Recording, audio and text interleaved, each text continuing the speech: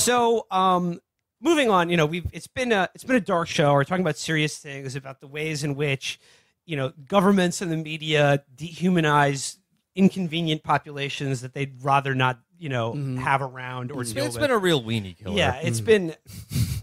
And I have a reading series this week, the perfect person to check in on, that touches on this issue, but does so in the most hilarious way possible. I'm talking about Rod Dreher. Ooh. Mr. Too Damn Normal. It's been it's been a while. It's been a while since It's been a while since we talked about Rod Dreher and all those bathrooms I can't remember. It's been a while since we've checked in with Brother Rod. Shout out to Roy Edroso for founding this Rod piece. It's a Rod Dreher post from this week that in which he decides to take on the phenomenon that's been happening as of late, that we've talked about on the show with Jake Flores, of white people being filmed calling the cops and shrieking at minorities and black people on the street. He's talking about the barbecue lady, the viral video of the woman calling the cops on those people in Oakland for grilling. Oh, yeah. This is coming on the heels of a week where we saw the amazing Aaron Schlossberg, the viral video star who is in not just one, but 3 separate videos filmed by 3 different people of 3 distinct instances of this guy behaving like a psychopath on the streets of New York. That dude is the Zelig of racism. Yeah. So it's been a big week for the very specific type of guy that Schlossberg is, which is the steakhouse and statement watch guy. Yes. Yeah, Schlossberg is like, he has like a David Blaine early tape of racism.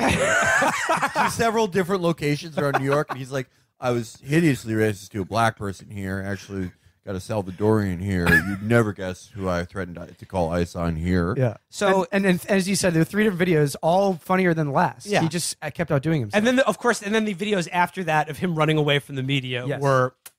Yes. Or he's hiding underneath an umbrella for 5 minutes. Yep. Going, please help. And then you can hear him from behind the umbrella at one point go, please send help. Yes. And that made my week. Yep. Please send what? The Proud Boys? It's a new superhero that only protects racist guys.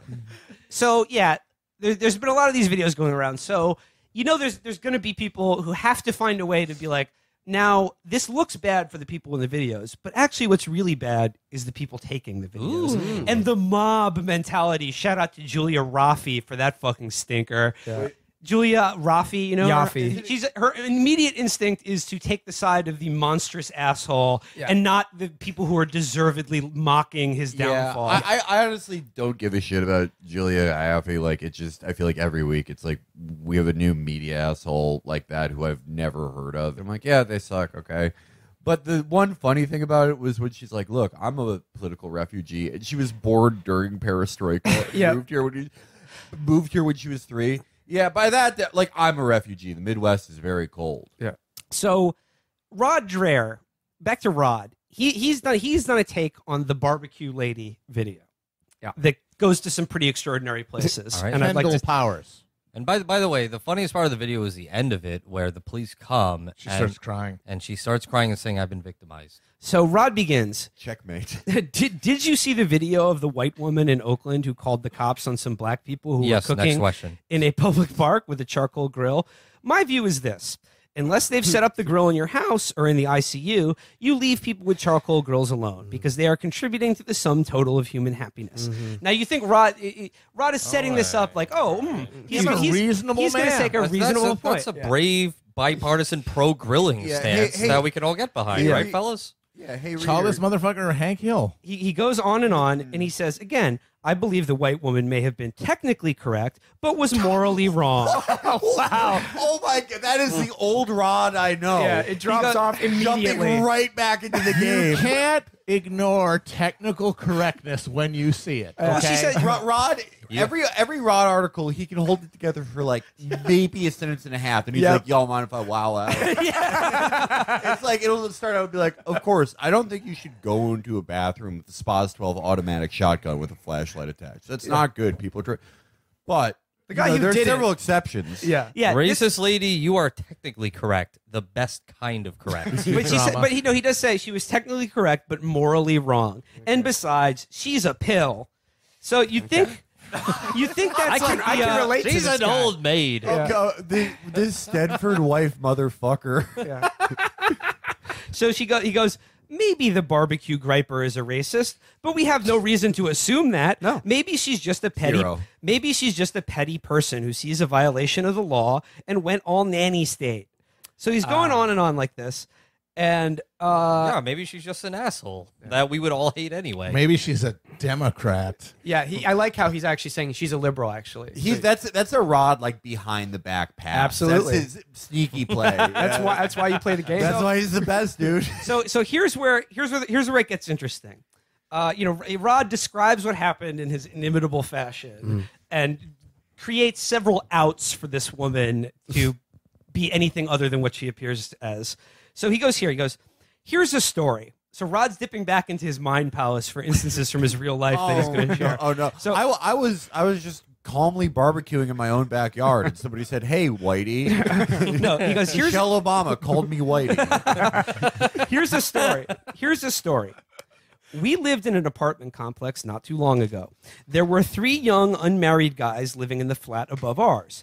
They would get loud on the weekend. We decided that being good neighbors meant that we should put up with banging and hooting until 10 p.m. but not. I'll put up with hooting, but not for a second will I tolerate hollering. But not after that, because that was bedtime. Okay. The first few occasions we went up to ask them to knock it off. They were nice about it, but then they got obnoxious, usually after they had been drinking. Finally, one night, after multiple attempts to ask them to stop, we had to call the apartment security people. We didn't want to be those neighbors, but they left us no choice. The difference is that those bad neighbors were causing actual harm, yelling and banging on the floor and playing loud music until late in the night. Harm. They were literally slapping the floor like with hammers. They were auditioning for an off-Broadway production of Stomp. Yeah, I'm picturing Rod's neighbors just like a conga line of 3 men wearing lampshades over their heads. Okay, you try living below a old-timey jug band where one person will not stop scraping on a washboard let me tell and you the the other story. That's the is thing. blowing into a jug at all hours of the night. That's the thing. Rod is one of those people who like his experiences are formed by movies, but because he's like sort of like a vintage, weird, like vintagey guy, all those movies are like actually just radio plays like Fibber McGee and Molly. And he's like, yeah, you know what young men do, just hooting and hollering. Let me tell you the story of when I lived next to the Fat Albert gang. And they were playing drums on trash cans. I used to have an apartment that was beneath the rehearsal space for Gold Diggers of 33. Do I regret the fact that the country bear jamboree was massacred by the police after I called them on them? Yes. But I still think I was in the right. Rod Dreher walking into a Chuck E. Cheese and just seeing it in Terminator vision. Okay, here's where it gets interesting. So he goes, the people grilling in the park were not harming Barbecue Griper one bit. Barbecue Groiper? God damn it. Barbecue Groiper replied to your post. Interesting take from a neo-cuck bug man. Barbecue Griper, still, had the jerks upstairs been 3 young black guys, not white guys, I wonder if I would have said anything to them at all for fear of them turning it into a racial confrontation. If I had called apartment security on them, like I eventually did with the white guys after they ignored our repeated requests to stop banging on the floor, would they have confronted me in the parking lot with a smartphone camera, calling me a racist and distributing it to social media? It is a crisis in this country of white people being afraid to call the police. Okay. And turning me into a racist pariah. That griping white woman's life must be miserable today now that she's become a meme. Who wants that? I noticed that many places on the internet celebrating the public shaming of the white woman never stop to ask whether or not this is a proportionate to her offense. What I love here is that this is a favorite tactic of mine among all the conservative intelligentsia, and that is inventing scenarios in their head and then getting angry at what happens in their imagination. So, looking at this story of this obviously racist or incredibly anal retentive woman, like either she's a racist or she is the most psychotically rule fixated person on earth, making this ridiculously wasteful call to the cops in this situation. It made Rob Dreher mad at imaginary black men. Yep. I love black men who literally do not exist. And I love that Rod's fear, it wasn't like, oh, you know, they'll kill me with their hip hop gun. It's like his usual type of thing. It's like, they're going to make me into a meme. Yeah. They're gonna, oh no, they're going to post me and say that they had to do it to him. That's it. Does she really deserve that to become a meme? Yeah. Like, damn Daniel? By the way, I also like about Rod. Does a man deserve to be dabbed on just because he's trying to sleep? What I also like about Rod here is that he says, like, imagine being turned into a pariah. You're Mr. Benedict option. You want to be a pariah. Yeah, I Go was live gonna in say- the fucking woods. Yeah, imagine being exposed for all your weird and creepy fantasies. You do it yourself, Rod. You, Yeah, you you volunteer it. You write a column every week where it's like, well, yeah, I saw another piece of driftwood that looked like a nipple. I definitely whipped myself. I have thrown my computer into the river. Anyway, just answer some questions. So he from goes, readers Yeah, if this he's week. so worried about becoming a meme, someone should have him listen to the show. Yeah, exactly. We've turned this motherfucker into a meme plenty of times. I don't think Rod is a meme. Like it's too inaccessible for people. It's like imagine so in the past year Rod is lore. He's not a It's meme. lore, Right. yeah. Rod is Right. lore. So you probably are just barely getting to the point where you can explain to like extended family members what your job is. Yes. Imagine now explaining to them what Rod Dreher is. Can you So, picture yourself doing that? Point of Where do you clarification: start? the woman who recorded Kenny Powers' lady, the barbecue groiper, is named Michelle Snyder. She's another white woman. And Rod writes here, but it's easy to imagine yourself tormented by a harridan like Michelle Snyder, the woman with the camera phone, and knowing what came next for her, national infamy thanks to social media, is pretty horrifying. This is the next paragraph. If you read Ta-Nehisi Coates' big book... Oh no! So- Who allowed so- Rod to get his hands on He that? then goes on to quote extensively from Ta-Nehisi, and then quote his own review of Ta-Nehisi Coates' book at length. Here's where it gets really good, guys. When Rod dips into the mailbag. This is pretty good so far, right, guys? Yeah, Rod, like Rod just spit a hot 32, and he's like, "Let me get some little homies on a beat." Okay. We have Terrified in Baton Rouge. Yeah. No, I just Rod, now that we're done. with- there's a shape in my closet that looks like a New Era cap with the sticker still on. I shot 87 bullets into there. Yeah, Rod, is because- that normal? Yes. Before we get to that, we need to re-examine what we've seen here, which is that Rob Dreher saw a story of a woman who is clearly racially panicked and called the cops on people who were doing literally nothing. Yeah. And his thought was, yeah, but what if they had been doing something? Yeah. Okay, wait till you get to this reader. This is update number 2. Reader Dunn writes, and by the way, as a longtime fan of Rod's, there is an open question in the Rod community whether these reader letters are just Rod writing to himself. I honestly think that we are witnessing a M. Night Shyamalan joint Okay. here. No, Rod This is Split 2. Yeah. Fuck that. Rod is the child from Saint Elsewhere. Yeah. Yes. Listen to this. The snow globe is just a fucking bathroom. Listen to this. Note to Rod, this is going to be a rant, so feel free to edit or even toss. Oh, I'll boy. understand. You are now entering the rant zone. That's right, the rant zone, babe. Still ranting after all these years. Yep, that was great. All right. This reader letter is incredible. Okay. He goes, Reader Dunn writes, okay, I've read most of the comments. Clearly none of you live in Oakland. If you did, I'm certain your reactions to this incident would be different. If you were sane, that is. I know because I've lived there for over 20 years, including near Lake Merritt, the location of this incident. First, let's dispense with the notion that this was a racially motivated incident between a white woman and some black folks. This lady is not white. Repeat after me. The lady is not white. What? It is clear to me from her facial features and body type that her racial and ethnic background is mixed, possibly white and Pacific Islander. Oh my god! I did not see that coming.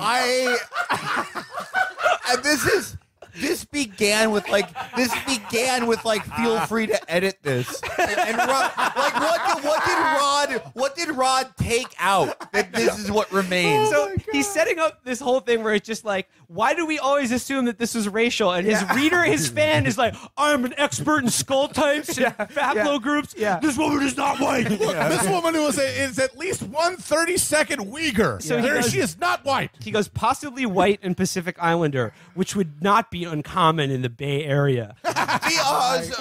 Commander Dreher, the area is crawling with mixed types of Listen to this. islandoids. Listen to this. When you live in a racially and ethnically diverse area for a long time, you begin to detect and distinguish ethnic and racial differences and any combinations thereof that often go unnoticed by people who have not been exposed to such racial and ethnic, Non-psychopaths. who have not been exposed to such racial and ethnic diversity. Again, the race mixing Terminator. Just So this guy's sitting in fucking like El Pollo Loco in line and just like evaluating the racial breakdown like by his vision of everyone he sees, and then he's like, people who don't live here would never be able to distinguish that this person is a Frisian. I have always wondered about Northern California because my favorite and the most one of the most in mentally unwell at times MMA fighters are from there. The Diaz brothers. Dan Quinn is from there. It's a absurd area.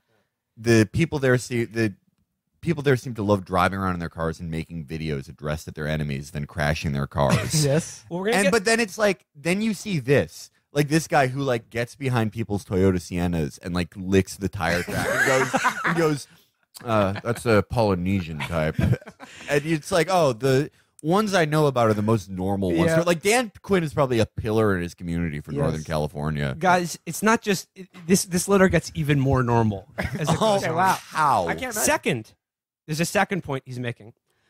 I'm going to play the sex card here, even though I don't normally do this, but whoa. Sex card. The comments here are pretty well sexist. Nosy, busybody, killjoy, grouchy, old. Oh, sure, she's a regular Mrs. Kravitz. Google the reference if you don't get it. It's Lenny Kravitz's mom, and I will tell you what race that bitch is. I always get the reference. It's from Bewitched. Yep.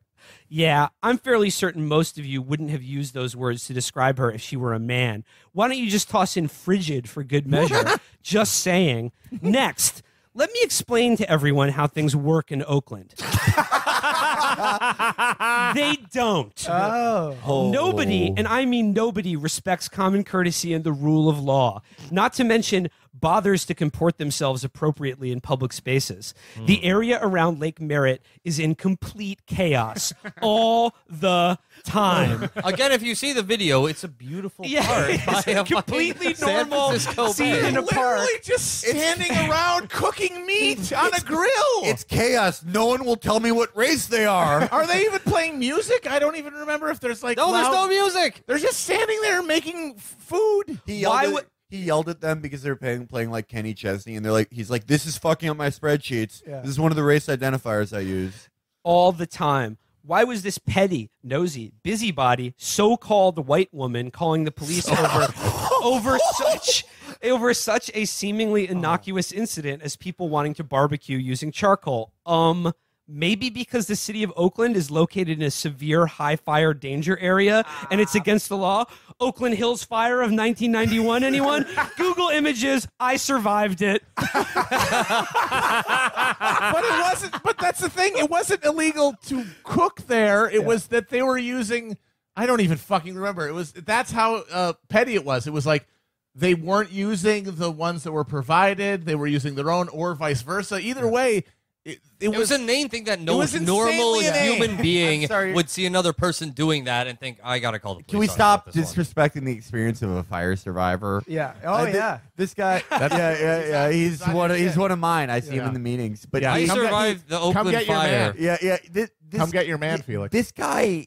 He's transcended, but this is the most Seth Rogen observe and report guy. Oh, yes, he is. I observed in my perimeter that there was someone violating fire codes. By the way, all I know about the Oakland Hills fires of 1991 is that it was one of the disaster scenarios you could play in SimCity 2000. It was. It ruled. That inflicted. And it was caused by by a rowdy pack of black hooligans barbecuing without a permit. Yeah, dude, you think SimCity is hard? Try playing it on expert race identifier mode.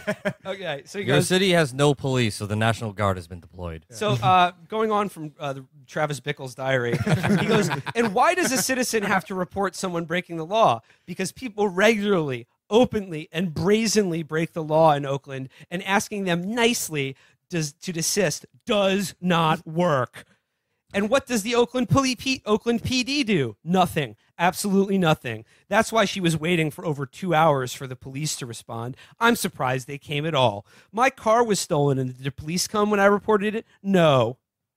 Owned. Yeah. So this goes on and on and on, and he goes, talking about miscreants in his neighborhood, threatening to kill him, and then just on and on and on. I live by this young man named Dennis who's constantly getting in my business, stealing pies from my windowsill. This is the only guy left in America who gets bullied by a gang that's like Jeff Goldblum with a mohawk.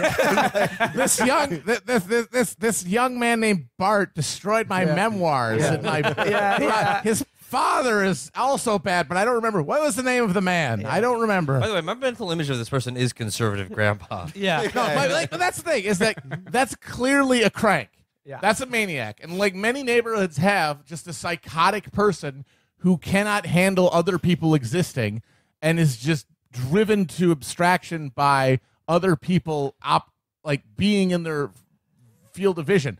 But the fact that fucking Rod felt like he needed to give this maniac that much real estate in his column really speaks to how Rod, for all of his pretensions to being some sort of neo fucking gothic intellectual, is just a cranky fucking weirdo. Matt. It goes on so he goes, what I see from this video is a relatively reserved woman reporting illegal behavior and being absolutely harangued by the woman filming the incident, who assumed, one, that this woman was white, and two, that she was motivated by race. I'm sorry, but did this woman have calipers? I don't think so.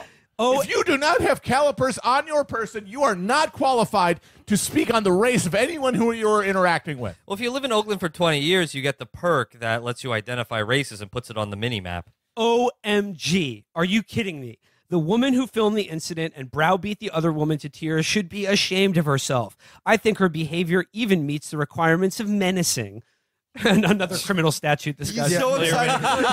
He's so excited. He's got the entire California criminal code tattooed on the inside of his eyelids. He goes, there's, SJW virtue signaling, PC bullshit, run amok. Check. He says PC BS, run amok. Check. He goes, this is my favorite part. And now this poor woman is being viciously attacked on social media.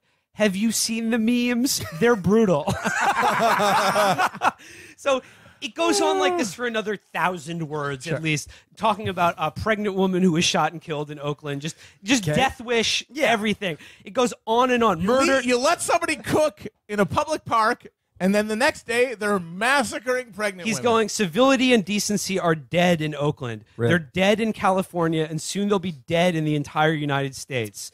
Going on, cold-blooded murder in broad daylight. Blah, blah, blah. Keep it up, Oakland. Pretty soon there won't be one decent law-abiding citizen left. White person. Because lawlessness and incivility are rewarded and responsible citizenship is vilified. Decent person means non-Polynesian white. Rod's postscript to this gigantic letter is, any Oakland or former Oakland readers want to challenge this? I'm sorry, but if I don't have any other readers who are completely insane and live in this guy's zip code, I'm going to have to take what he says for granted. I'm sorry. Hey, Rod, another reader from Oakland here. Yeah, I may have gone on a different skill tree than this guy.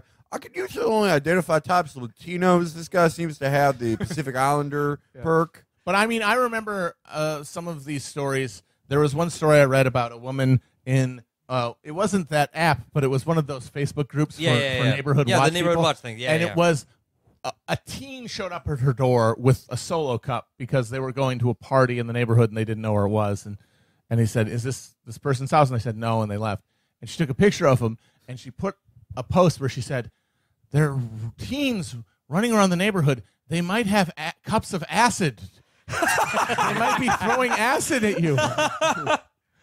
Oh my There's God. something about suburbia that makes people mostly Not the insane. drug acid, Oh, like absolutely. throwing acid. No, in literal people's face. acid in your face. Well, we could do an entire episode about I would- suburbia. No, suburban mania is important. But the thing I want love to point out suburban is that the guy says all this law is being violated and no one is doing it. And the thing is that every person listening to this violates the law every fucking day. Everyone does. I'm violating 3 of them right now. Everyone violates the law all the fucking time. And what matters materially is who gets held accountable for it. Yeah. And that is a racial caste system, essentially, is that everybody is like just trying to live their life.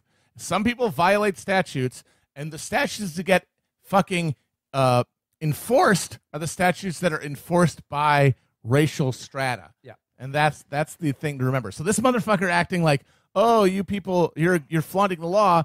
No, that everyone's flaunting the law all the time. It's these people who are being disproportionately enforced on laws that everybody breaks all the time.